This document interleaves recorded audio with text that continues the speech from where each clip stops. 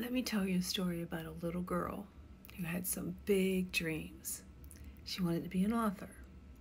So back in 2004, she wrote a story about a little tree in New York City who had a big dream. And his name was Rocky. And I wrote the book, took it to many publishers looking for a place for this little story. And I got the idea from watching Al Roker when he brought the Rockefeller Christmas tree in. So I wrote my little book. Didn't know a thing about writing. And I got a lot of rejection letters. This is my little book. I'm doing the cover over again. And it's about a little tree named Rocky. But something happened. Something terrible happened. I sent the book out to Nickelodeon. With my illustrator's permission, I sent the storyboard and the beat board. In 2016, I got a call from my son for me to sit down.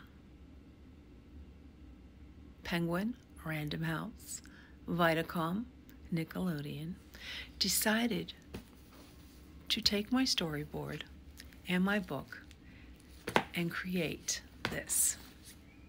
Whoops. Albert. They took the cover, which is almost with the skyline of the Rockefeller Center in the background, and they took it. You can see I ripped the book up because I was very upset, but my mom taped it. So this is where my story begins.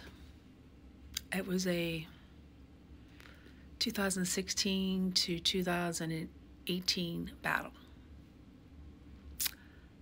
that broke my heart because I had some big dreams about Rocky, and they crushed those dreams by taking my book and creating their own book.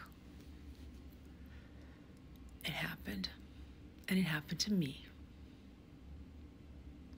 Always, I might get my dreams smashed, but I'm not going to give up. I'm running a promotion right now, a free promotion for the Kindle book, and I want to beat their sales this Christmas. Hopefully I'll have my new cover, my new illustrations, and it goes deeper than that. So I'm going to tell my story. I hope you'll want to hear it, and I hope you share this. And if you go back to the other posts, I'm promoting it until August. I believe it is from the 27th, 29th, 31st. So do me a favor and do this little tree a favor and go download the free Kindle. Thanks.